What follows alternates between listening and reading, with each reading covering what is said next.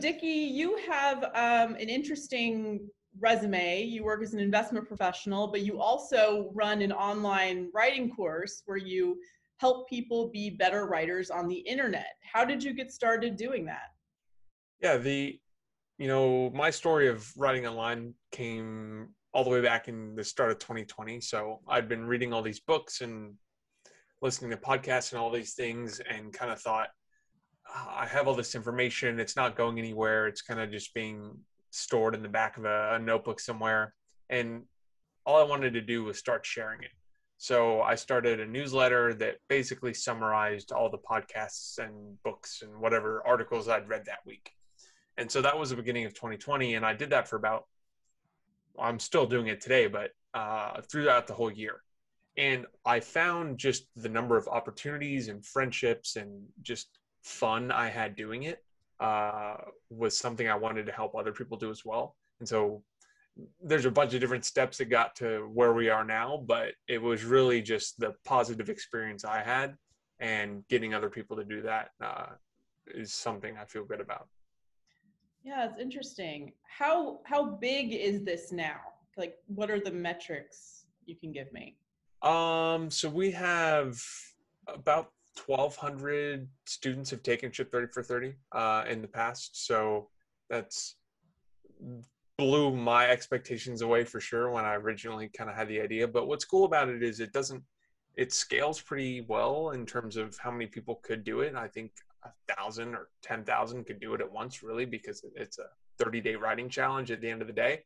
There's more to it now than it originally was, just a 30-day writing challenge. Now there's kind of more to it, but it's definitely been faster growth than I ever thought, and which is pretty cool to look back on as we kind of lap the 1 year point coming up soon. That's so cool. Can you explain the 30-day writing challenge? How did that come together? What does that do? How does that work? Yeah, so the original thing up for it was, I wanted to start writing every day. I'd been publishing a weekly newsletter for a while, and I wanted to start doing it every day. But so I tried, and I went about 7 days on my own trying to do it. And then I realized that there was no way I was going to be able to stick to that on my own. So I went on Twitter and just said, hey, is there anyone who wants to do this with me? Kind of have some, public accountability, et cetera. And it was overwhelming response. Like the number of people who were like, yes, I've been looking to do this forever. And so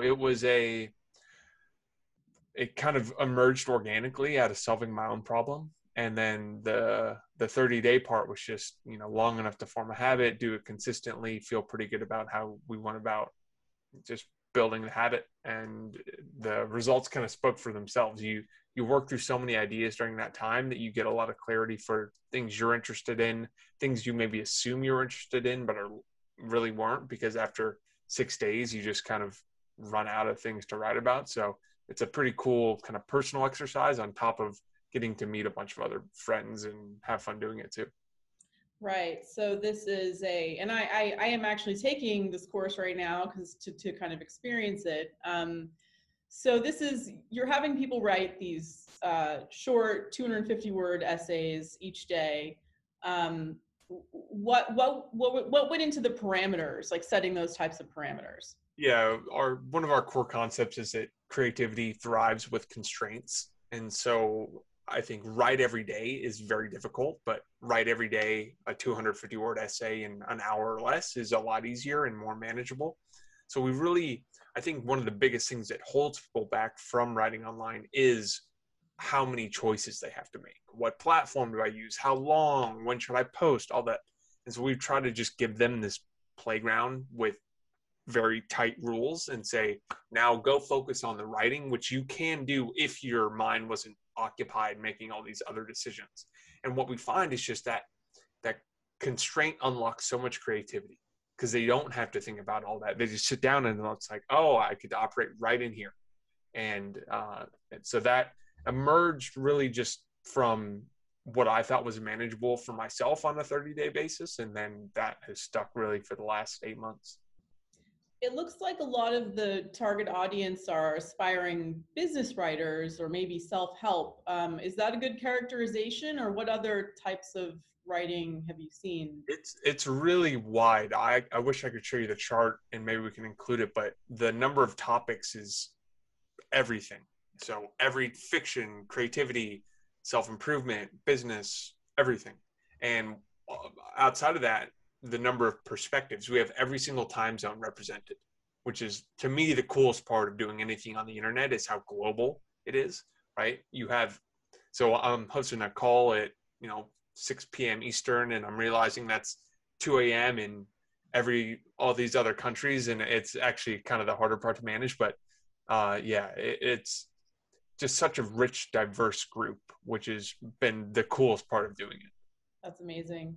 Have there been any content creation or writing careers launched by this? Oh, we're right at that inflection point now where we've had people who have done it multiple times, who are launching their own products and businesses and really starting to accelerate. And because it's only really 6-7 months old and it improves so much every time we do it. So I think in 1 or 2 years, it's going to be pretty cool to look back and say, wow, look at all these people who have audiences in their own business and they started with Ship 30. So it's kind of like an angel investment in a lot of these writers in a way of they're going to be able to tell other people in the future, this is where you should get started because this is how I did it as well. Fascinating. Yeah, I've noticed that you guys do have a lot of good tips in your sessions and so on throughout the process. There's also some kind of philosophical, I don't know if attacking is the right word, but talking about legacy writing and kind of explaining it as sort of the past, whereas more content creation, the way you do it, is the future. Can you talk about that a little bit? I mean, it's really just understanding that writing on the internet has a completely different set of rules than what people are used to. And I think the way it's taught in schools is still so much in that old legacy way that you have to have an idea and then you retreat into the woods for 18 months, hopefully with no internet, and write about your idea and then emerge with this masterpiece. But now what the internet enables you is to get rapid fire feedback on potential ideas to write about. So you don't have to wait for this giant epiphany. You can test a lot of small things and then double down on what's working. So it's kind of a data-driven approach to, I go out and think, I want to write about 10 different things. I'm going to go write make small bets on all of them, see what happens, and then double down on the ones that, resonate. So it's just a different approach. I think there's more tactical stuff of recognizing that when you're reading something on the internet, you're not competing with other writers or other books. You're competing with Netflix and TikTok. So you have to keep attention. You have to be concise. You have to use headlines. And so there's format and content. And then there's so many different rules that I just don't think people are playing or understand well enough to play the game well. That's very cool. Who else does this Ship 30 for 30 thing with you? Like, who else runs it? So I have a partner, Nicholas Cole, who's been writing. He's just a master of online writing. A lot of the things we preach are his frameworks. He's been writing online since 2014. He's like a top writer on Quora, Medium, everywhere. Understands this game better than anyone else. So all the live sessions are co-hosted by us. We're partners in the business, and just it's kind of a mix of my habit building and understanding that I solved this problem for myself really a year ago, a little under. And then with him, here's everything, my 10 years of knowledge dispersed into a 4 or 5 week course. So it's a nice little partnership. Cool. Yeah, I've also noticed an interesting aspect of the program is it helps you generate an audience. You get a supportive audience, people who want to, look at your stuff, see what you're doing. And that is nice on the internet because we see so much negativity on the internet. Was that an intended part of the program, or did that just evolve organically? Yeah, one of the things we hear all the time is I came for the writing but stayed for the community. And it's true because on the internet, you can feel writing online can be a lonely endeavor. It can feel, especially if you're publishing on your own blog and you hit publish and you hear the crickets of indifference from the internet, right? But what Ship 30 does is it enables you with that feedback from other people, and you get to make friendships along the way, and it just creates a more immersive, rich, rewarding experience versus, I'm slaving away over a hot keyboard to publish a blog post that no one ends up reading, and then I'm frustrated, and then I quit.